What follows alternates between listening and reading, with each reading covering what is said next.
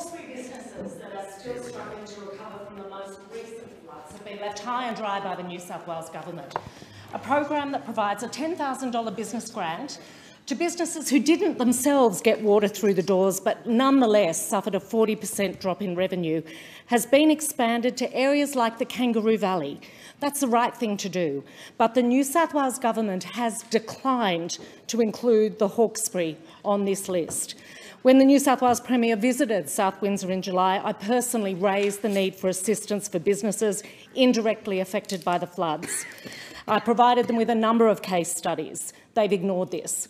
This is joint Commonwealth state funding delivered through the New South Wales Government, but it needs the New South Wales Government to nominate an area. It helps small business operators recover from having the doors closed because they or their staff couldn't get to work, their customers weren't able to reach them, they couldn't reach their customers, and the prolonged slump that happens after a flood.